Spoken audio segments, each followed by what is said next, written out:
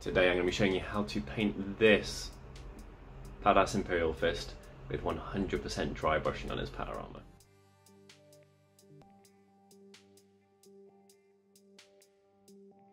Welcome to a super special Artis Opus video. We are back to 100% dry brushing on this guy. This power armor turned out amazingly. Super interesting, lots of different stages in there. I'd say this is kind of an intermediate level one. It's not like a fast get them on the table one. If you would like to swap out any of the colors from any of our tutorials, this goes for all of them, but specifically, especially for this one, just swap them out. If you want to change our base coat of Avalanche for an orange, or you want to like use a different wash or a contrast paint, it's the steps that you go through in the overall idea that's important. So absolutely just feel free to do any of that. You can edge highlight at the end of this, you can do a load of weathering, you can do whatever you like. It's a flexible technique, and the idea is that you can just take these tools and we should arm you to do whatever it is you wash, whatever you can imagine basically. If you can give us a suggestion in the comments, you'll be in with a chance of winning one of our texture palettes, whichever one you like. You can ruin it like I do. Look at that. They're absolutely fine. We get lots of questions about what you do when they get too painty. You just prime them and you go again. I really like working over black primed ones, but our camera doesn't like focusing on them. So personally, I find that they're great to work against, and it's really relaxing for your eyes because your model jumps out in terms of it, and it stops you from getting concentration headaches and stuff as much. So give us a suggestion down below. Anything that gets overwhelmingly requested will jump straight up in terms of our priorities for future videos. So without further ado, let's get involved. Let's get painting. Right, so we have our gorgeous new texture palette that's been made especially for me and I can't bring myself to paint on top of. And we have our primed guy. I've left his head separate, and I've also not glued the arms or the backpack. This is helpful because it's going to allow me to get to certain areas possibly, and there's no downside to not doing this. The push fit stuff is fantastic. So we've got our guy in little bits, and we have our intended color spectrum.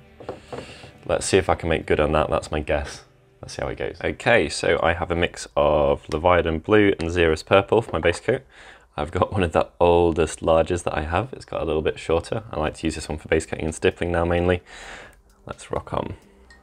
So normally if I was going to be mixing something wet in with a base coat, it would be an ink, but Leviathan blue is such an incredibly strong contrast paint. I view it more as an ink than a contrast.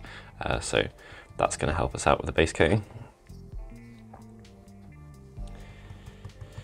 If you are stippling this base coat, obviously you can airbrush it if you wish.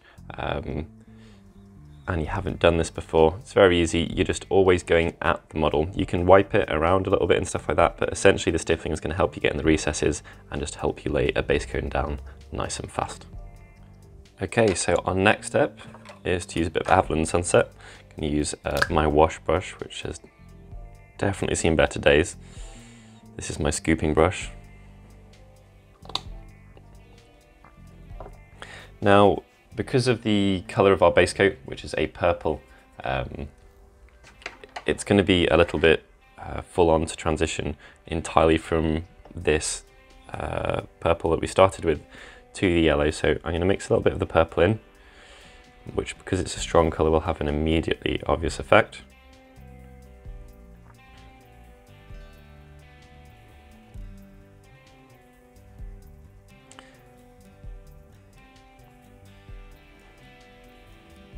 And that is going to be our color that we use for base coating. So with all of this stuff, I'm going to be starting from above, and I'm trying to base coat the majority of areas with stippling, with dry brushing, but towards the bottom of panels, as you can see on this shoulder pad, I'm not too fussed if I leave some of the purple showing through. So I'm going to be taking this approach to the entirety of the model, and you can use stippling as I did there, or as I'm going to show you here, you can absolutely use dry brushing. You want to make sure though, however, especially if you are using the dry brushing rather than the stippling, that everywhere gets a base coat of the colour. Don't be afraid to make your paint a little bit more wet. For this stage, it will make it slightly transparent, so maybe you have to do a couple of quick coats, but that's not an issue, and it'll make sure that you get decent coverage over the entirety of the model. So as we can see, we're building up the layers here, and basically we're just going to be using pure Avalanche at this point. We've not completely cleaned our brush, so we still have some residue from the previous stage there, and approaching it more from a top-down perspective.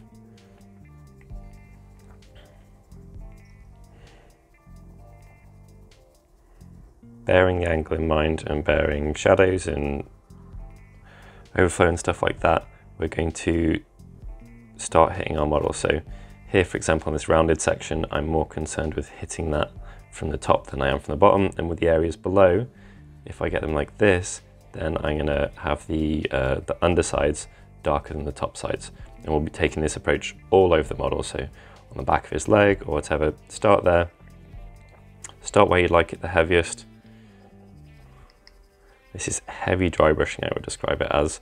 And then on the underside, perhaps leave a little bit more. Right, a bit of a close-up, just to give you a better idea of exactly what it is that I'm looking to achieve here.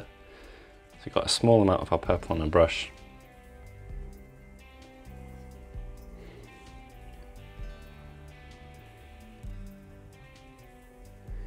You're basically applying a powder here. Don't worry if it doesn't look mega subtle, because we're going to be going over the yellow with a brighter yellow and then kind of a bony yellow highlight as it is. But all of these sections, you can add so much more visual interest and suggestion of shape and volume and shading and that type of stuff. Pull him off his base for now.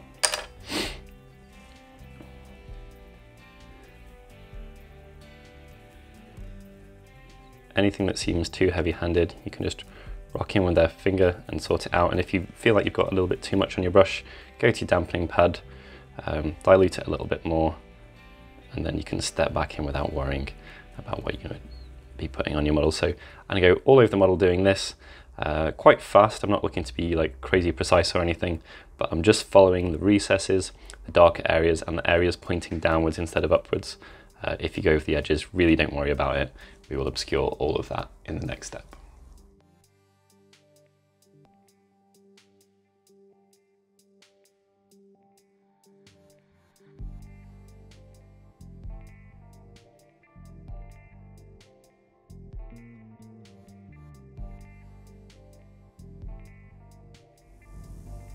Okay, so this mix is simply a tiny amount of Leviathan blue. I'd recommend use a purple in that place though, and then some Xeris purple and Lamium medium and a bit of water. So what I'm doing here is it's going to go all over the model, and we're going to make sure that it's not too thick in any one location. But the main purpose of this is to shade panels a little, and then also just be largely concentrated in the release in the recesses. However, we're trying to echo what we've done with our painting with the previous purple stage, so you can't do much to control gravity, obviously, but I'm going to try and finish my strokes in the areas of the models which I want to be the most purple. Okay, so with our Lamium medium, Leviathan blue, Xeris purple and water mix, the approach I'm taking to areas such as the head is to put on a little bit more that I need. You've got to work fast to do this, but they don't dry too quick, so you have some flexibility. Take a clean brush, and then we use this as basically an eraser. So anywhere where we don't want this paint, this wash, this mix, we can remove it, ending our stroke where we do want there to be paint. So I'll start here where I want it to be clean, and then I'll end, and my lift off point is going to be in that recess, and that will help me redistribute the paint. I want a bit of shading down this air vent, mohawk, whatever, but I don't want as much, so I'll pull the wash down a little, and it actually gives you far more control than you would imagine. Try and get some focus here.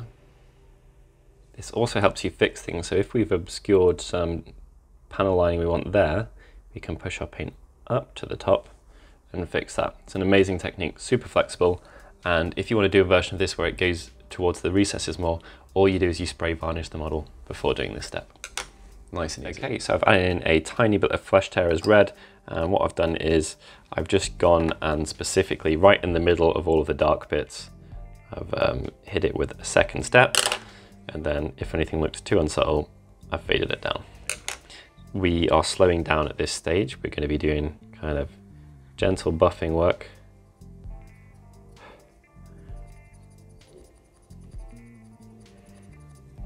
And we're going to be doing a bit of stippling, but mostly it's going to be dry brushing. And taking our time here is going to help us kind of build up nice, interesting volumes, hit those edges, especially the ones that we've turned purple.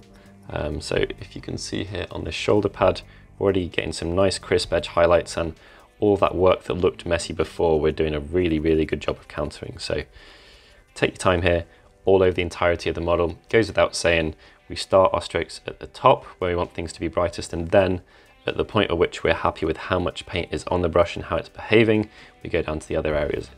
We're at the stage where we don't want to build up too much more texture on the model, so I'm really going to take care to make sure that my paint is thinned, being my brush is not caked with dry paint. I'm using the dampening pad and I'm making sure there's not too much on there.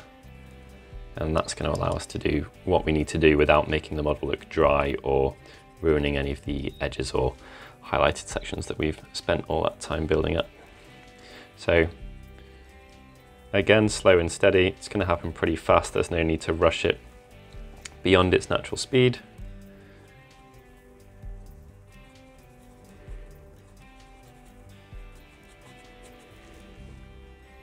And any of these edges on the shoulder pads or areas like this, make sure that you are going across the details, not up and down them.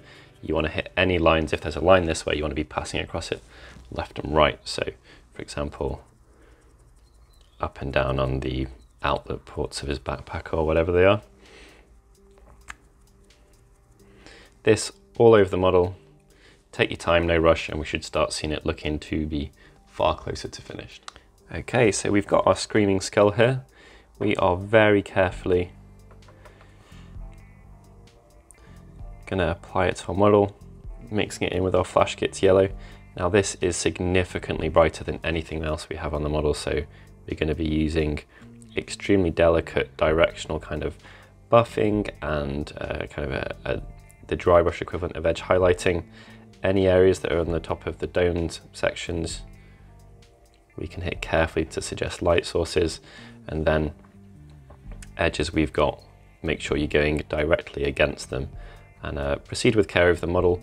It should land pretty easily because it is so distinctly different from everything else we've got on the model so far, but this will pretty much finish off the yellow, so hit it all over and take a fair bit of care. This is a magical step as far as the final paint job goes, and once you've done it with the mix, you can add in a little bit more of the screaming skull and just maybe hit the central parts of each of the edges that you hit with the previous stage, and then you've got a highlight within your highlight.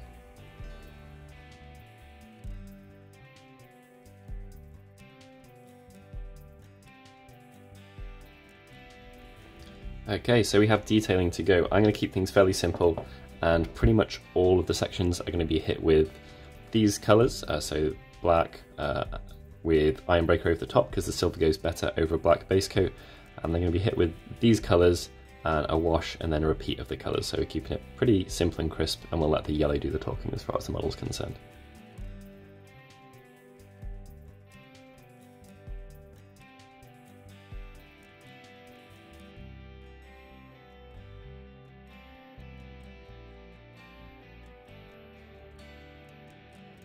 Right, so as we've gone through that in bits and bobs, I wanted to talk about a couple of processes I've used. So number one, the wash I used for the metal and black areas was a mix of these two. That worked really well.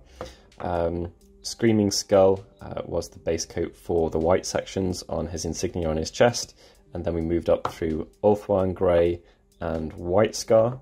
Ulthuan Grey and White Scar on top of a first heavier dry brush with a tiny little extra small is what we used to put down the foundations on these sections here. As you can see in the background, I checked out this for inspiration. So they've all gone together really nicely. We've washed everything with the same mix, and then we've just got a couple of Mephiston red areas. So we're ready to pop them back together. It was really super useful to have these parts not glued, so I'd recommend it thoroughly. And then we're pretty much done.